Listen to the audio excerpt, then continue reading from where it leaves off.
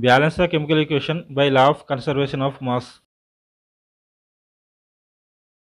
Ferric oxide plus carbon gives us iron plus carbon dioxide.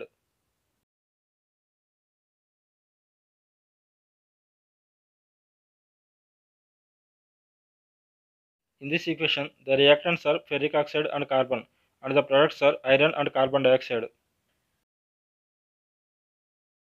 If you look at this equation, the equation is not balanced. In the reactants side, there are 2 iron atoms, 3 oxygen atoms, and 1 carbon atom present.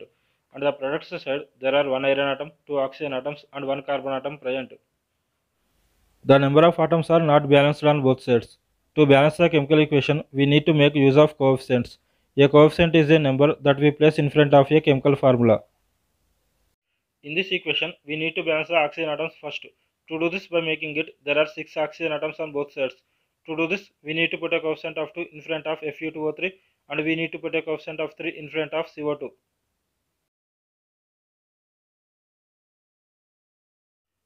The oxygen atoms are balanced.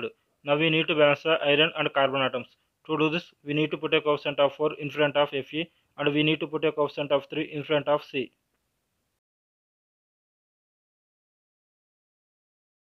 The equation is now balanced. There are 4 iron atoms, 6 oxygen atoms and 3 carbon atoms on both sides.